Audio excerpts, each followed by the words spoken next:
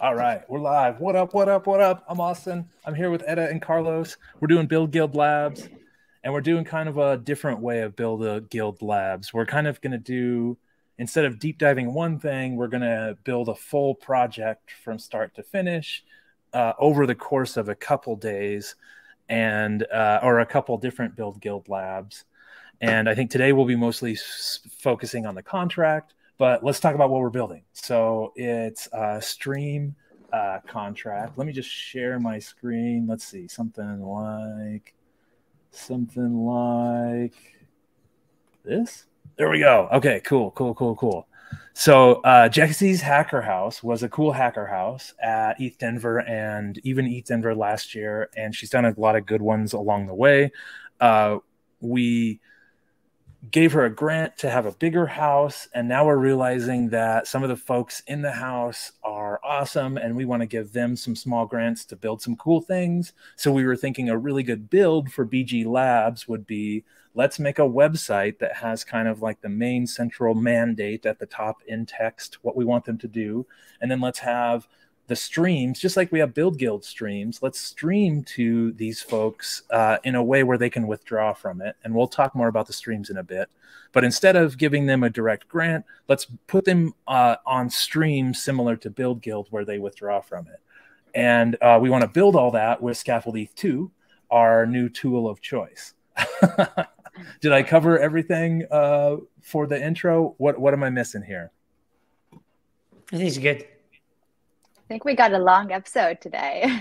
Yeah. We gotta go fast. We gotta speed run it because it's just like messing around with some solidity. But okay, so let's talk about the stream like psychology for a little bit. I feel like talking about the difference between, so first of all, these aren't streams like Superfluid or Llama Pay where it's sending USD or DAI or some token, not USD. It's sending DAI, but it's sending it regularly and it always sends it, right? In these, we want them to fill up and sort of pause so a developer can go do something else and come back and the stream is waiting for them, sort of. So with these, it's a withdraw pattern. And once you withdraw, it uses some and then it slowly recharges back up. But there's kind of like a whole psychology to the streams. I think maybe Etta, you could explain that a little bit better. I can try.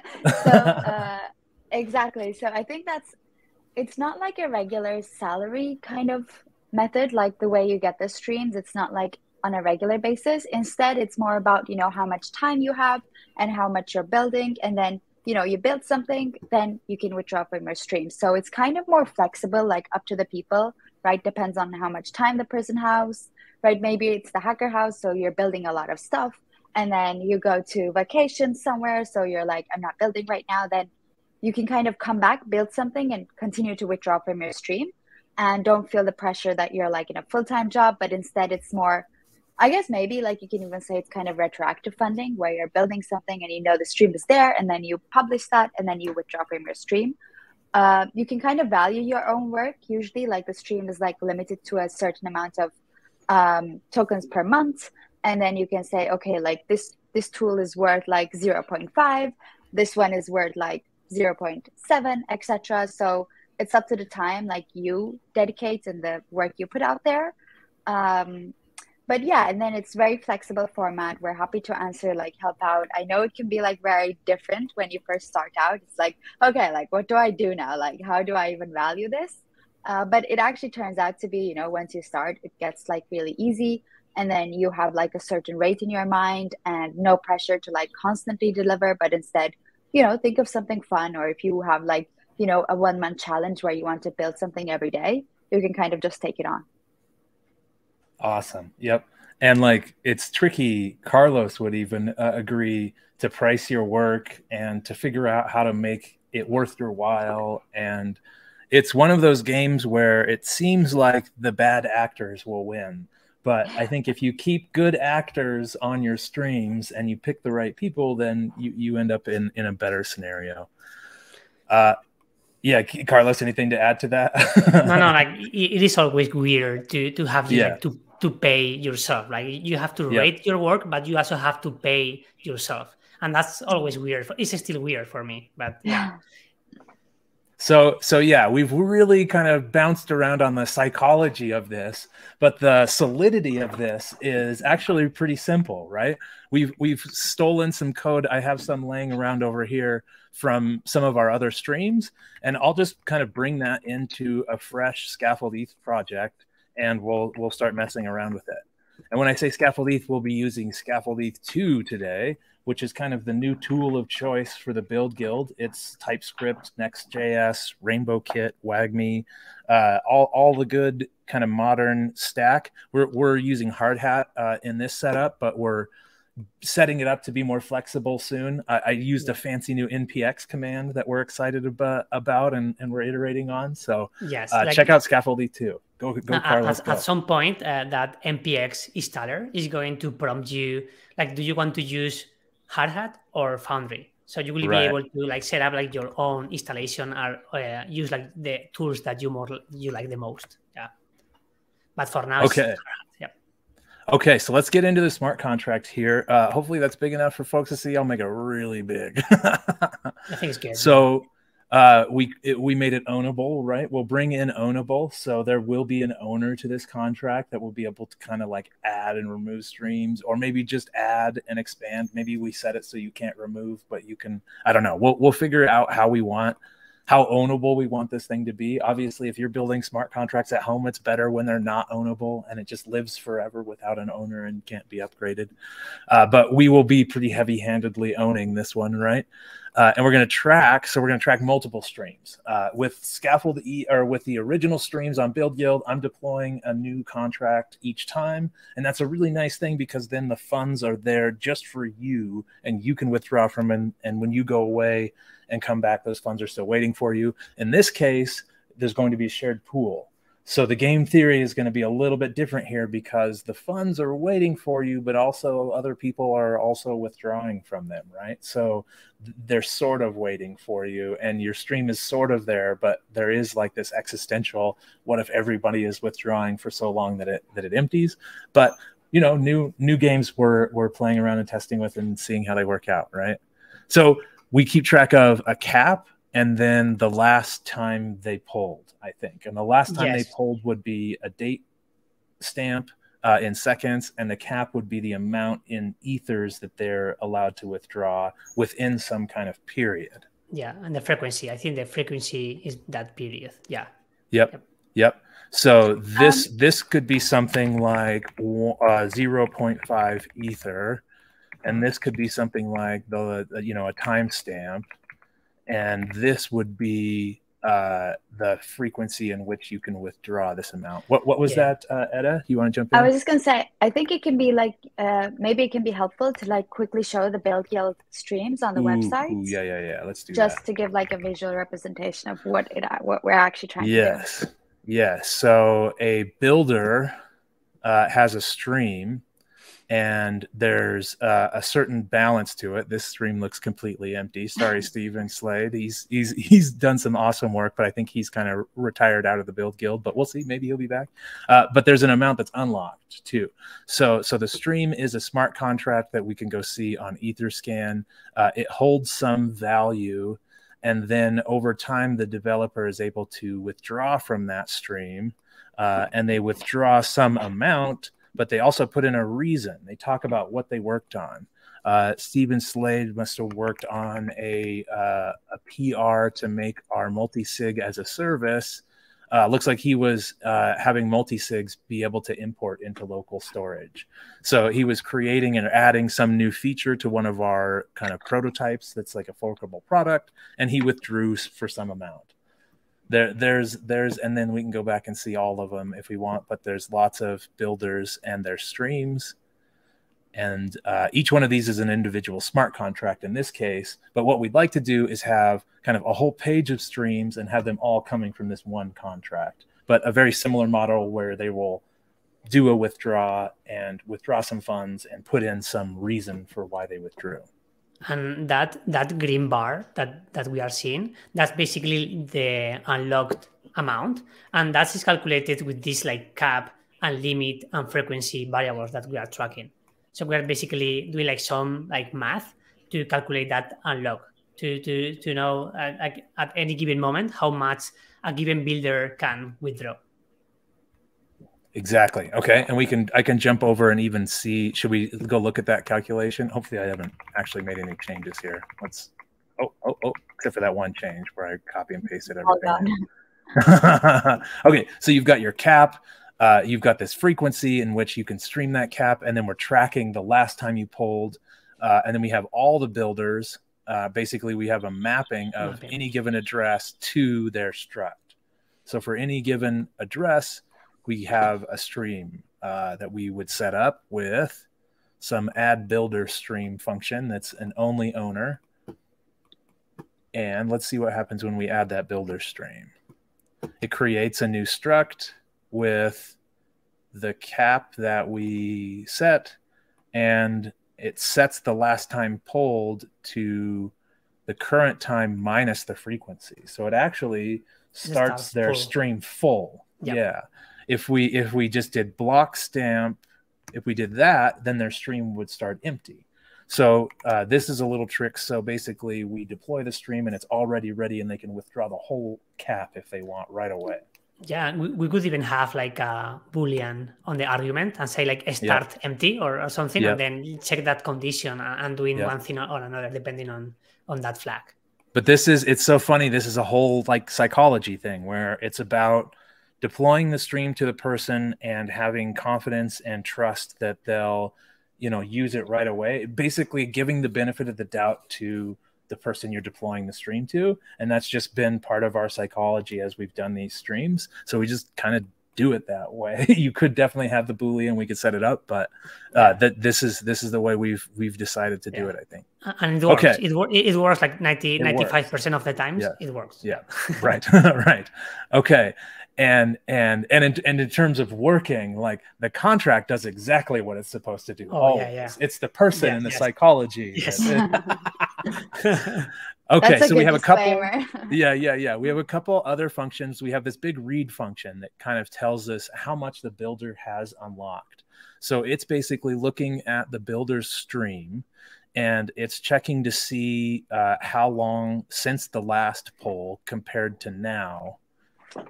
Compared to the frequency, right? Because if it's greater than the frequency, then it's completely full. Yeah. Your stream is at the cap. But if not, we do this wild calculation here where we're looking at the time versus the cap divided by the frequency. Like so, that's the main math there. And I probably moved things around a couple times and tinkered with it in Scaffold-Eth a little bit to make sure it works. But let's go kind of make sure it works, right? Let's go try it out and test it in the front end. You can always go to ChatGPT, paste that math. Can you explain this to me?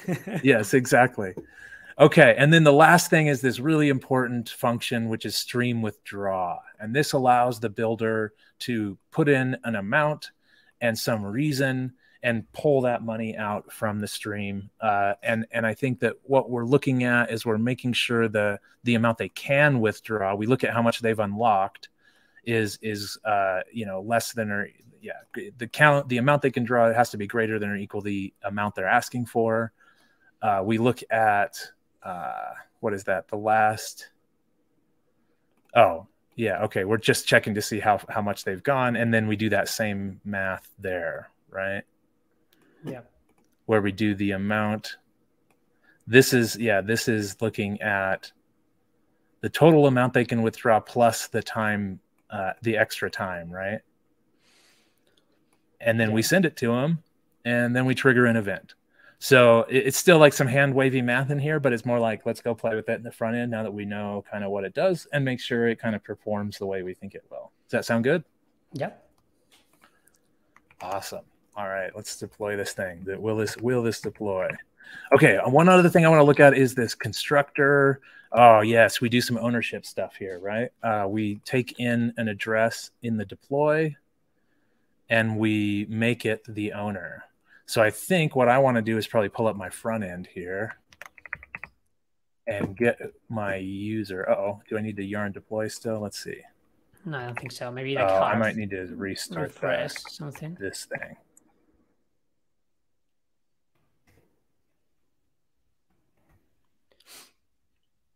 There we go. Okay, what we're doing is we're debugging our contracts.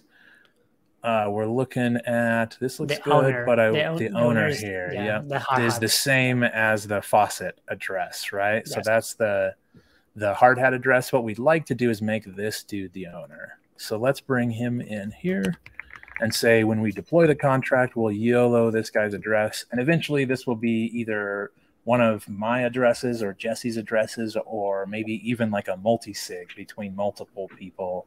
Maybe me, Jesse, maybe the four of us with Jesse, and it's like a 2 of 4 or something like that, right? So then like not just like one person could come in here and add and remove people's streams. Eventually kind of back that responsibility off. Okay, here we go. Let's deploy it, ship it. Okay, cool. Now let's go look at it in the front end. It looks like we are the owner. And notice the frequency here. If we go look at the smart contract, we've already adjusted it to a much shorter frequency to help us with debugging. So normally it's set to this, which is 30 days, and we're setting it to 300 seconds. So instead of a month, a whole month will go by in 5 minutes. So we're allowed to test things. Okay, so let's see. We shouldn't have any builders yet. I think if we were to, let's make a builder, right? So incognito. Any questions? Anything to point out yet? How are we doing? Everything good? Nope. Okay, so we made a new builder, this kind of like orange guy here, and we're gonna grab some funds from the faucet. And orange guy, let's stream to orange guy, right? Orange guy's been doing some great stuff for the ecosystem. We'd like to get a stream to them. So we put in their address and we put in some cap. We're going to stream them 1 ETH every 5 minutes. Okay. So this would be a lot of ETH in the real world. But if we're saying we're pretending that 5 minutes is a month, we're going to say 1 ETH per month. Okay.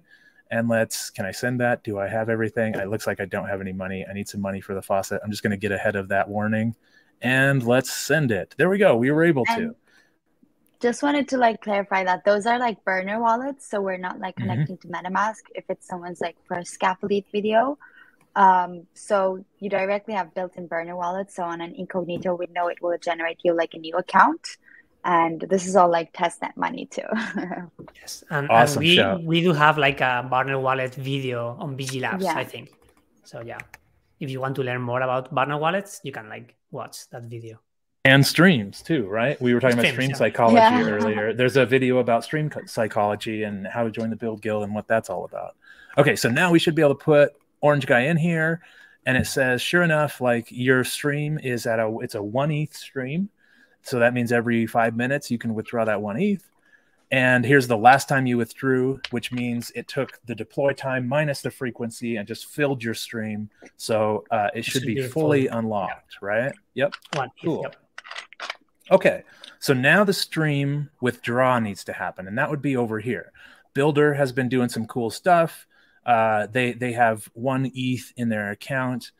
It's time to withdraw. One thing I want to do is just show time, right? It's going to be hard to show that the time isn't actually passing right now because we're on localhost and blocks aren't getting mined. We have to do this little trick here where we go to the faucet, and that forces a transaction to happen. And so if you're ever like waiting for some kind of timestamp to happen on localhost and it's not happening, make sure you trigger one of these faucet transactions just to make a transaction happen on your local hard hat node. Yeah, I'm not sure how it was, but there is like an option, I think, on hard hat. That like auto mines or something? Yeah, it's like, nice. Every X seconds is like doing like a block. But yeah, in this case, you have to create the block yourself. Like in this case, like clicking on the faucet button, for example. Yes. Yeah, that's what I was doing. Yeah, click there. Yeah. Yep. So, and what that's doing is making a block over here, right? There's block 12. So if you were waiting for a specific timestamp of a specific block, you'd be waiting forever until someone comes along and clicks this and gives you a block that now has that timestamp. So when you're doing timing things locally, you just have to watch out for that. I think long-winded disclaimer there. Okay, so we've got orange guy, and orange guy can check their account and say, how much do I have unlocked? Oh, I have a whole ETH. Okay, so now it's time for them to withdraw. So they come here and they say, I'm going to withdraw half an ETH for turning in this PR number 1, 2, 3, 4, 5, 6, 7, 8. Nice. Good work, orange guy, on that PR. Oh.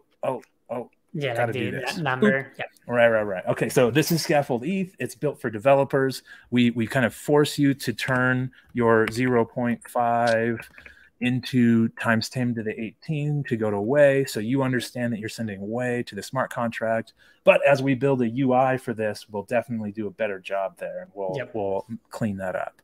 Here we go. Oh no, not enough funds in the contract. Okay, so we didn't fund the contract yet. Okay, I'm glad that we added that error there. That would have been scarier, right? Okay, so let's see. There's no money in the contract. We need to go to the contract's address and go to the faucet, and we need to send the contract like 10 ETH, right? Bickety bam. Now, this guy should have some ETH. There we go, 10 ETH in there. Okay, so now let's try it again. Hooray! Okay, so now we want to know how much this person has unlocked. It's 0.5, right? And if I keep hitting this, it's going to keep being 0.5. So what we need to do is do this thing where we go grab some money from the faucet, and then we come back here and check. Now, it's 0.54. It's going up, right? So it should go up 0.5. No, it should go up in half the time, right? So we only withdrew half the cap. So yeah, in 2.5 minutes or whatever, it's going to should be fully back up, right? And we can kind of watch it happen here, just like go make a transaction and go watch it start to fill back up. Cool. It's working. Yeah. Okay. So and also, like, let's make sure they got the money. You can see that they started with 1 ETH and now they have 1.5 ETH. We can see the contract has 9.5 ETH. We could add more builders to this, right? But the withdraw seems to be working, but let's test all the cases. Let's make sure, like, after it gets all the way to the end of the time period, it correctly calculates back to 1 ETH, right? But pretty much I'm pretty happy with this. What we could do is make a new incognito window maybe on this other Chrome, and we could go to localhost, and we could make another player, right? Purple guy. We can try to withdraw from, like, without adding the person to show. Ooh, okay, let's do it. So we've got purple guy here, and let's make sure purple guy gets 1 ETH from the faucet also, and then let's try to withdraw, right? Well, if they come here and they say how much is unlocked, it's like wonk wonk. Yeah, no active stream for builder. Yeah. But let's try it. I want to withdraw 0.5 for nothing. Send. No active stream for builder. Okay, cool. So we kind of tested that case. Well, let's get an active stream for this guy. First of all, let's make sure old orange guy is all back to normal now.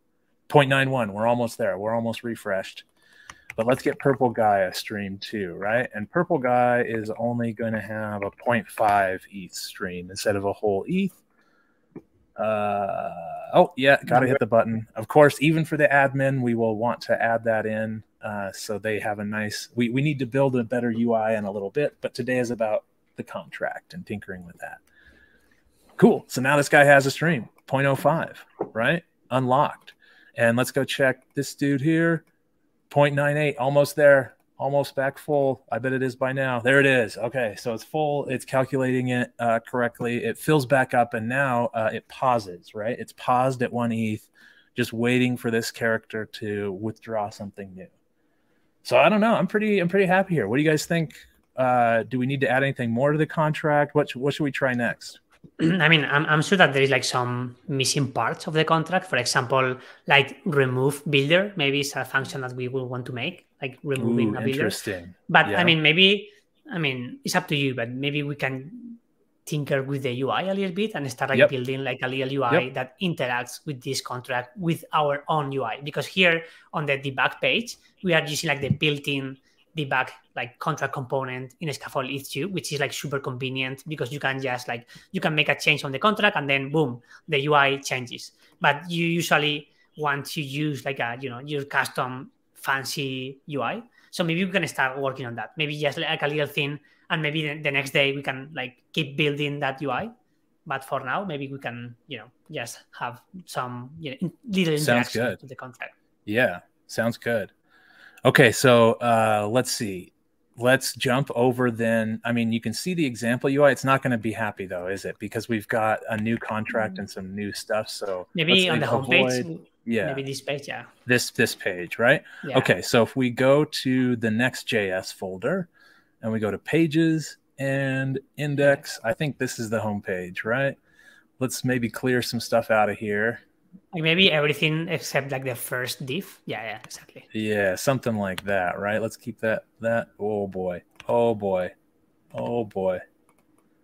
Hey, does it save? And auto formats, fantastic. Hello world. Let's start right there, right? What do we get? Oh yeah, that's nice. Okay, cool. So first thing we're probably going to look at is maybe like this builder's stream, or maybe how much they have unlocked. Yes, we can check like the unlocked amount for the connected account. Okay, so let's just get his address in there right now, right? Let's make sure I can say, who is actually connected right now, and yeah, it's gonna. Because it's nothing, right? So what we need to do is we're going to do it's a const something. Yeah, it's going to be use account, connected. Use account. I think it's account. Yeah. That's like WAGMI. Yep.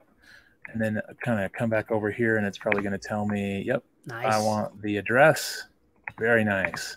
I don't know why I do that. When I hit save, does it? Oh, it does it anyways. Okay, cool. Yeah. And now we have a connected account, right? And by the way, if you're looking at Scaffold-Eth, you'll find really nice things like address components. Wait, can I just like hit tab? Oh, I thought I was going to do that. Let's see. Let's do this. You still get like some Copilot, Copilot stuff from Scaffold-Eth 1. Copilot still, It doesn't do, so it's probably just that, right? And then you get this nice address, right? Oh, that looks so good. Okay, so let's get rid of this address. Let's bring this out here so we can just say like, welcome address. There we go. Okay. Nice. And then something like, we'll have another div that's like your stream amount, right? Your unlocked stream amount is, and we'll put something in here, right? Yeah. Cool. Okay, so that's the next goal. And so we need like a WAGMI read, right? So we'll do const, it's gonna be something, use scaffold contract read. Oh yeah, there we go. So it's basically our custom hooks, which are like built on top of WAGMIs, and it gives you like a bunch of, a bunch of magic for you. So I think it's my contract. I do your contract, right? Let's see. You need to open the object, like the curly braces. Oh, there we go. And that's when it's going to tell me. And then you can do like, yes. There we go. Okay, so we're going to do contract name equals, I think it's called your contract. you can do if you remove, you can do like auto completion also if you want. You know what I mean? Like here, when you have, and then do function name. Yeah, but also for the function name. Okay. You can do like. So I open this up and I do this right here, right? Yeah, this is really cool. Okay, let's go back and show that off again.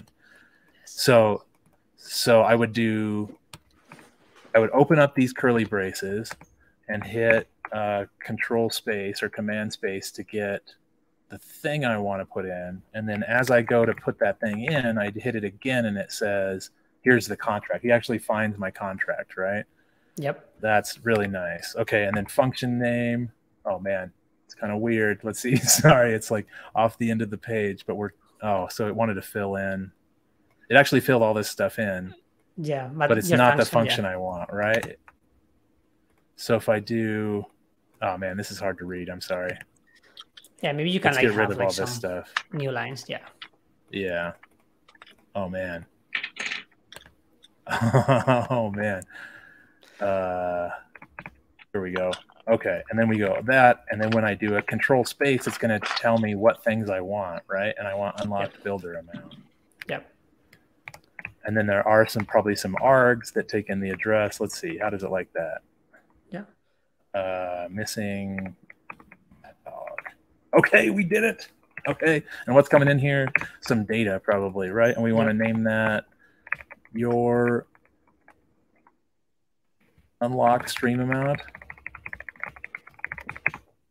Yeah, all right. And then we're down here and we say your unlocked stream amount is that. And what's it going to do? It's going to yell at us about, it's a big number. You can't do that. Yeah. I think you actually, if you hover over like your unlock amount, it will tell you that it is like a big number, because we also have like types for the. I hover over types. This. Yep. Yes. Big number or undefined. Yep. Yes. So undefined will be until like it's loading, and then it will be like a big number when you get like a response. And then we're just going to put it into ethers and format it, but it says we don't have ethers, so I need to do. Oh man, just do the thing. There we go. Import ethers. I need to zoom. That's probably too far zoomed out though, isn't it? Can you still read that, or is it too much? I think it's still okay. Still good. Yeah. Okay. We gotta have this one. What do we got? Your stream unlocked amount is 0. So have we deployed a stream for this person? I think that's a purple one, which we did not deploy. Yes. Right? Okay. So we need to add this stream. Oh, wait. Oh, maybe I deploy the new contract. Here, let's deploy that again and check it. Oh, wait. Maybe I'm talking to an old contract here. Oh, no. There it is. Yep. Yeah, I just detected the new stream getting deployed, right? Awesome.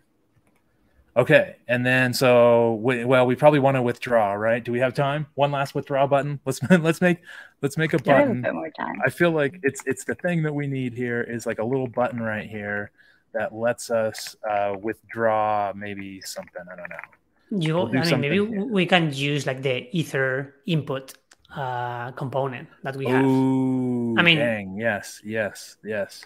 We're doing like kind of 2 buttons at once, but we're doing 2 episodes at once. We're kind of bringing in some front end stuff, but I think it's the obvious next step. Sorry you're here for so long. Glad you're here. We're doing it. Here we go. Withdraw button, and then it's gonna have some kind of like on click, right? Okay, let's do the withdraw without the ether input at first, but then we could totally bring in the ether input. Okay, so on click here, what are we doing? We're going to do some action that we need to go make for us, right? Yes. Okay, so we need to go make an action down here. Okay, it'll be an async action that comes from use scaffold contract right. Yes. And this you time can we'll do that like the same thing. Stuff. Yeah. Open that up. Okay, contract name, your contract, sure. Function name. Don't know what it's called, but I can hit this button and stream withdraw. Yeah. And then arguments. I think there's going to be some args here, right? Let's see. Does it even tell us here what kind of args it's expecting? It doesn't. Does it? Yeah, like if you put like 2 like random like strings or something, it's going to tell you that this like test, you can do like comma test. Yeah. Kind of like this. It's going to say, hey, this needs to be a big number. Yes. Awesome. Okay, so this needs to be an amount. We'll do ethers, utils, parse ether 0.5. So when you click this, it's going to withdraw 0.5. And it's going to put in the action. Hello world. This like maybe next day withdraw. We can do like the inputs for this, so people can select their own like quantity and the reason. Yeah. And what's coming in here is the write async, right? And that's the do withdraw, right? And then we can put that do withdraw right in here. Boosker do's. There we go. And we have a withdraw button that should withdraw all 0.5 from our stream as this guy. Should we try it? Yeah. What? It just worked. Stream is there. Now let's watch over here. I'm going to keep doing some faucet actions, and we should see the stream start to refill again. So another challenge for next week would be a nice, like, beautiful, like loading bar here that like shows like some goo loading up as your stream refills, right? Yeah. So we built a simple contract, and then we built a simple input after kind of like debugging it with the debug stuff. We built a little bit of our own UI, but I think we'll save building a complex UI for the next episode, and we'll get into that again on another episode of BuidlGuidl Labs. Yes, and one thing to add to the next day to do is like removing that weird space that we have. We have like some weird space going on in there. Yeah. I think it's great. This is not a professional UI. Like I don't know what you're everything talking about. Everything is great, but that, you know, I'm looking at that and my brain is starting to do like some. I can't handle that. So, it's a good note to end on. Do it right. Like, I think it's like it's the not flex. even that. I think it's the flex, you know, like. But I mean, it's fine. I mean, I can live with it until next week. But I'm just deleting. How's that? That's better. I like this better. That's way worse. Can we get it back again? I can't. There we go. That one. There we go. Yeah. And our stream is almost full again. If I keep hitting this, we'll see that this. Oh, not almost full again, but it's getting there. Yeah. Awesome. Okay. Great episode. Thanks for building with us. I'm going to take us back to this view. Hearts, hearts, hearts. Happy BuidlGuidl build. BuidlGuidl Labs. Thanks for being here. Any closing words? No, like, thank you for staying with us like so long. And stay tuned. Like next week is going to be even better. Yeah. We're going to fix that front end. Awesome. All right. Thank you.